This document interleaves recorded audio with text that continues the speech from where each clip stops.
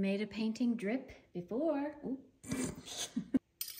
Hello. Something has happened in the last like 3 days, and I have had an explosion of creativity, inspiration, blasting off everywhere. My space is a wreck. I've got sketchbooks over there. I've got 3 unopened canvases over there that I have plans for. I've got my intuitive painting over here, chilling out on another easel that I had to bring up from downstairs, just so I had someplace to put it while it dries. And today, I'm painting Crocoduck.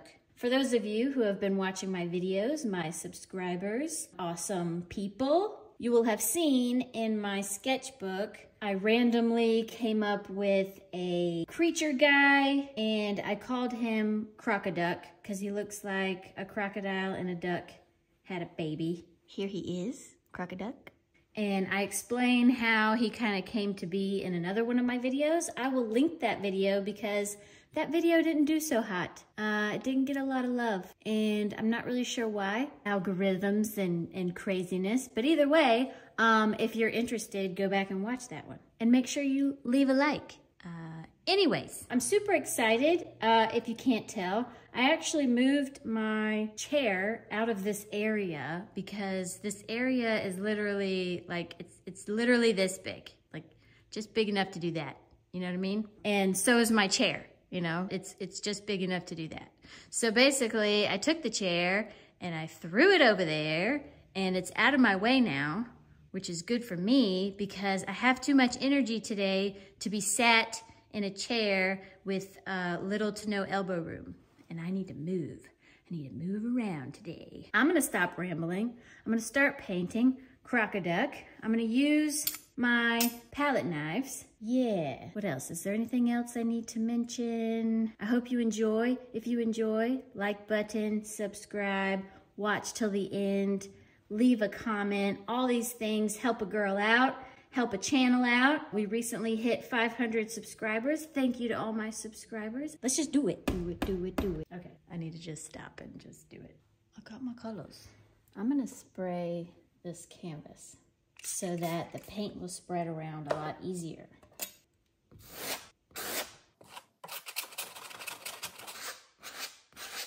All right, I'm definitely gonna need a lot more paint than that. Never made a painting drip before. Okay, disclaimer, you will not be seeing Crocoduck being painted this video because of what happens right here in a second once this dries. You will, however, see a few paintings being started and one at the end that actually gets finished. So stick around. All right, I'm happy. I'm happy with it. Now I'm going to paint the edges and wait for it to dry. The only downside to slow dry acrylic. I'll see you in a bit. I mean, you'll see me immediately, but I'll see you in a bit. Okay, you'll have to excuse the laundry going in the background, but I was about to start on this painting again because it's nice and dry, and I'm having a hard time because I see like a face in here, right here. Eyeball, nose, mouth, chin, kind of ear, and some kind of weird like flamey something going on, and it's all like lit around the background. It looks so cool. Does anyone else see the eyeball?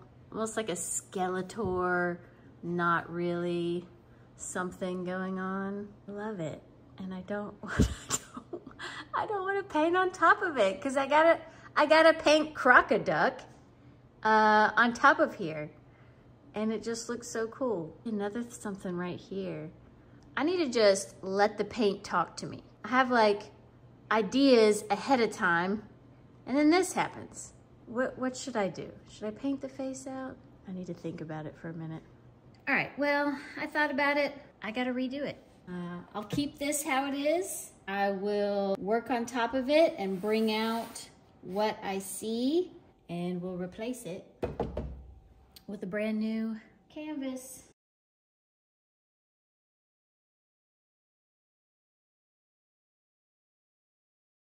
All right, now pay no attention to Sauron over here because I'm not painting it again. So yet again, I had to wait for that one to dry. And while I was waiting on it, I decided to work on these 10 by 10 square canvases. I've been doing a lot of sketching in my sketchbook and doing a lot with flowers. So I thought that these 3 canvases would make a really good set of flower paintings. And I wanted to do them all really kind of squiggly flowers, kind of like tying them all together, even though they're all 3 really different. And this is just the beginning of these flower paintings. They are definitely not finished. But I thought I would throw them in there so you could kind of see what was happening, because, you know, I went from having one painting that I started to now I've got 5 paintings that I've started. And all of this happens within 2 days, which is crazy for me, because usually I start a painting and I'll work on it for a while and then I might start another one before I finish that one.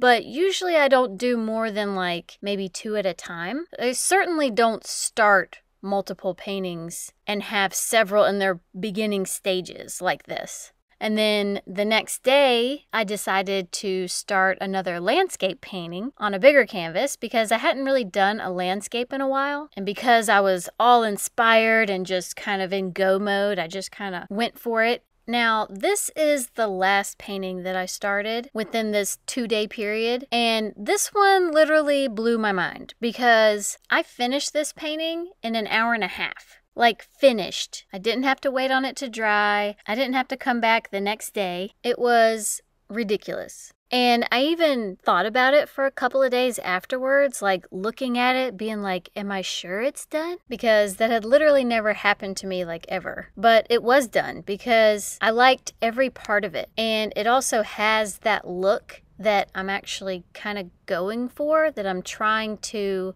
achieve.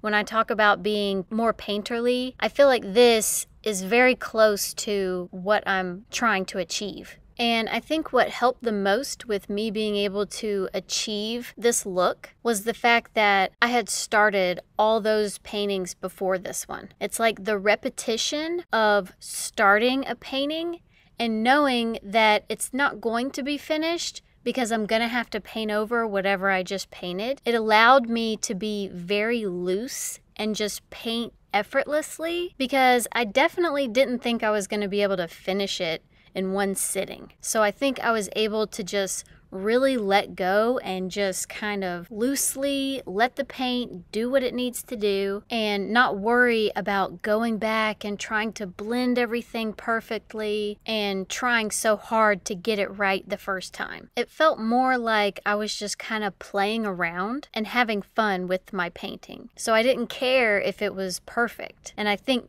the not caring is what allowed me to actually achieve what I have been trying to figure out for a while now. And honestly, it was really something special. When I finally put my brush down and sat back and kind of looked at it, it was such a good feeling. And it's like I was really proud of what I had accomplished. And I mean, the sky alone is perfect. Some of you might not agree, and that is perfectly fine. But honestly, I could stare at just the sky in this painting for forever. I love the marks, I love the movement, and most of all, I love that effortless feeling that I got painting it. And I know that it's not going to come that easy every time, and I'm certainly not going to be this inspired to do this many paintings all the time, but I'm so glad that I was able to recognize my flood of creativity and inspiration and start all these paintings, because I could have easily just done one and waited until that one was done. And by the time I was halfway through it, I could have lost all that inspiration that I had, because you never know how long that inspiration is going to last. Luckily for me, mine lasted for 2 days, where I had a strong need to just create and create and create. And even though that supercharged feeling went away, I had developed a kind of rhythm, and I was able to continue painting, stay inspired for a while after. And I'm sure at some point I'll hit a wall and I'll feel like I can't paint today. I'm just not in it to win it. And that's okay. That happens. But when inspiration strikes, you gotta just grab it with both hands and make the most of it while it lasts. And I'm definitely learning that it's all about repetition and momentum. I think that's why so many people have all these 30-day challenges like Inktober, or trying to use their sketchbook every single day, because just building that momentum really does help. I think the problem, though, that a lot of people have with some of these challenges is they put too much pressure on themselves for the results of their work to be good. And I'm guilty of this too, because that's an issue I had doing my Himi Gouache challenge, which I'm still doing, by the way. I'm not sure when the next video will be out. It'll probably be out next month, but keep your eyes out for that one because it's still ongoing. I guess all I'm trying to say is don't be too hard on yourself, and if you get that feeling of creativity, go get started. Now, some of you who have been watching the entire video are probably wondering, hang on, I only saw 7 paintings. I thought there was supposed to be 8 paintings. And you are correct. There is supposed to be 8 paintings. This is the 8th painting that I started. It is on a canvas board, and yes, it's a mess, and it's supposed to be a mess because what I'm doing is I'm taking all of my leftover paint from my palette. So whenever I finish using paint and it kind of dries up and I have to peel it off with my scraper, I'll scrape all this up, and it usually makes it a little more wet, and sometimes it's not all the way dry, and so I've been putting it on this canvas board, and I'm really interested in building up all the colors and the textures and everything and see what happens with this. So it may not look like anything in the end, but I think it's gonna be pretty cool either way. And I'll definitely show y'all the final result whenever it becomes too thick with paint and I can't add anything else to it, because I don't know how thick I can do it without it chipping and falling off. But so far, I love how it's looking, and there's lots of little inspiration in this. I know y'all probably think I'm nuts, but there really is a lot of inspiration in this random collection of marks, and yeah, I like it. I like it a lot. And it's a good way to use up the paint that, you know, ends up drying. Instead of throwing it in the trash, I'm repurposing it into a work of art. So I might actually end up putting in the progression of this, maybe I'll do like progression shots at the end of each video, so everybody who stays till the end gets to see what it looks like. Let me know if you think that's a good idea, because I might actually do that. Anyway, thank you all for watching my video. Thank you for liking, commenting, subscribing, sharing it with friends, all of the above. It really does help my channel out, and it's the best way right now that you can support me on my art journey. So yeah, I'll see y'all next time.